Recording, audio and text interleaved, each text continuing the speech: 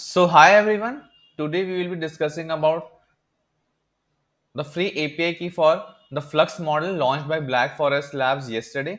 So basically Black Forest Labs have launched a new set of text to image model, that is Flux, which is available in three versions, and as said the results are at par with stable diffusion and midjourney.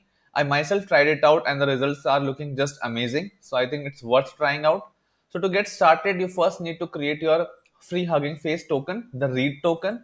This is free to create, so you just need to go to your Hugging Face account, log in, go to access tokens, and then generate a read token. Once done, you need to pip install Gradio client. You need to import client, then load the model flux.1-snell, and then just call this particular function client.predict, which has the prompt, seed, width, height, etc. The most important part is the API name, that is /infer. So in this particular case, I'm passing out the prompt babies doing skydiving and drinking cold drink. And in the result, you can see that it is giving me a URL on my local system. So let's check it out how the image is created, what is the quality of the image. So as you can see that the result looks pretty good. They are skydiving, they are having cold drink, they are babies, so the results are just awesome. In the second prompt, I tried with cats and dogs attending corporate meeting, the same parameters. We will again check the results. So even this looks pretty good. A cat and dog attending a meeting.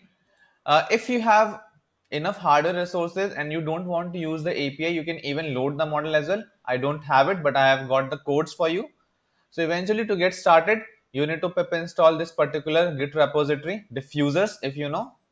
Once done, you need to again pass your Hugging Face token and then call the Flux pipeline that is imported from diffuser, passing the ID for the model black-forest-labs/flux.1-snell.